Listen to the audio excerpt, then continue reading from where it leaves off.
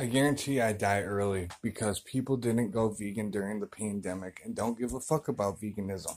Well, all your plants have been ate by the Miyexikens that are severe acute respiratory syndrome. The coronavirus has the same letters as carnivorous. Well, if the Miyexikens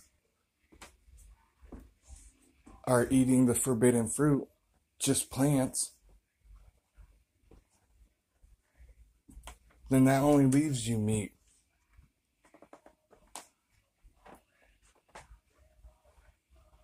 I fucking hate eating meat because it clogs me up all the time. I never had a shitting problem as a vegan.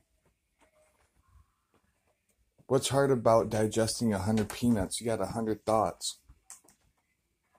I'll die early. I know it.